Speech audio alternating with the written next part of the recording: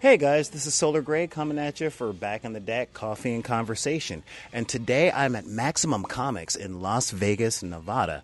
And I stand here with one of the many workers here by the name of Tim.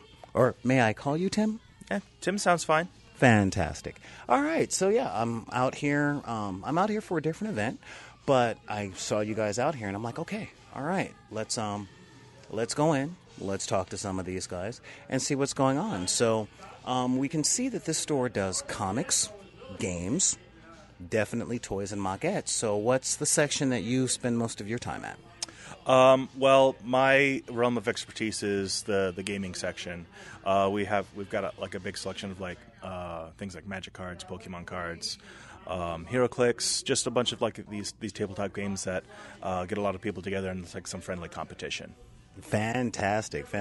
Yeah, we've done a few battle reports on HeroClix and War Machine and a few other games. Fantastic. So what is the game that really keeps this place alive? Around the country, there are a lot of different stores, but most of them are kept really afloat by Magic the Gathering because, it's the law. So what is the main store or the main game other than Magic the Gathering that this store is really keeping you busy with as the game guy? Magic's certainly a big part. It's not the biggest for our store, just because we're in competition with a lot of other stores that are nearby. So the games that a lot of people flock here to are actually HeroClix, the little tabletop game that's essentially chess with superpowers. Oh, wow, HeroClix. Mm-hmm. All right, so we finally found a Clix-centric store. We like to tell people that when you're thinking about HeroClix, those conversations that you have in the comic store of who can kick whose butt? Mm-hmm. Take it to the table. That's all we say. Exactly. All right. So, is there a casual community here, or is it mainly tournament or rock exclusive stuff? There are levels of casual play. We do have 2 tournaments a week. And on several occasions, we've actually hosted WizKids Opens, which are like these big events hosted by WizKids, and then we just, we offer a place. It's like, hey, come play here, and then WizKids provides several, different prizes and things like that, and there's a lot of notoriety. And on a few occasions, we've had this store host HeroClix events and Dice Master events, just like as a big weekend tournament kind of a thing, and it's been a lot of fun. Now, Dice Master is one of the other games by WizKids, is it not? Yes. It came up a couple years ago. It's mostly like Marvel and DC characters, but they've occasionally branched off into other properties as well. Okay, and since WizKids Games is not paying us to talk about all their products, what are some of the other games that you play? Well, for me, outside of Magic, the other games that I play are just sort of like casual fun games. There's Love Letter and the different subsets of Love Letter, Legendary, the deck building games. Let's see. There's a lot of Munchkin. There's different levels of Munchkin that I really have a lot of fun time playing. The other subset of gaming law. Yeah, exactly. There's not enough time for me to learn all of the games that I want to play, so I'm just sort of tacitly aware of all of the games that are going on here and just in my other social circles. That's completely understandable. Now, as the gaming person, what would you say that for Maximum Comics the gaming philosophy is for this store? One of the bigger things that we pride ourselves in is to have fun. We do occasionally have a good level of competition, but it's not to the point where people are very cutthroat or will yell at each other if there's a misplay or something to that nature. So it's you want to test out your skills, but not so much so that you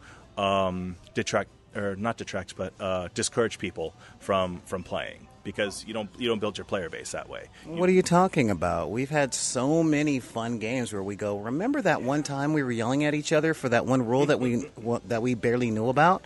Good times. Right. So our thing is just that we want to encourage a lot of people to come play. just because we want to have them to have a good time. We want to have people to develop some hobbies, and of course, since we're selling the products, there's a little bit of a market advantage to that too. But mostly, it's just for people to have a good time, and so that's why we're encouraging things like HeroClix. That's why we're encouraging deck building for Magic. That's why we're talking about strategies for Dice Masters. Things, all of these things. Well, fantastic. One of the things that we focus on here at BidP is showing the rest of the world, especially the people that are coming into different towns, what stores would be good for women, LGBT, people of color, and essentially open communities that come through the stores. Would you say that Maximum Comics is one of the places they should come? I would certainly say so. We always encourage new players to come in.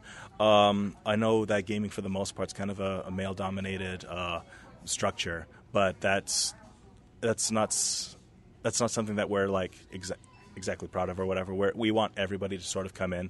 It's just that just for the most part it's males, but if other people come in, it's like, hey, why don't we sit down and let me teach you how to play? Let's get a team going for you. Let's build a deck together, that sort of thing. So you have sort of tutorial workshops and demos for people that might want to be interested coming in and are afraid to talk to, say, their significant others who are tournament players? Mm-hmm. So we do occasionally have like demos and team building exercises for these sorts of things. For myself, I run open houses for Magic every time a new set's about to come out. Our other gaming guy, Dustin, has board game demonstrations, and we have game days where just a bunch of people come in, have a good time, play a couple board games. Again, it's all in the name of spirited competition, but a lot of fun. And I want to thank you, Tim, for taking this time out with me. And I want to tell all of you guys out there that if somebody tells you you can't like what you like because of the circumstances of your birth, you just tell them to take that card and put it back in the deck. This is Solar Gray signing out. So, yeah, now we pretend like we're talking to each other a little more. Actually, I'm going to talk seriously. Thanks. Sure, absolutely. Seriously.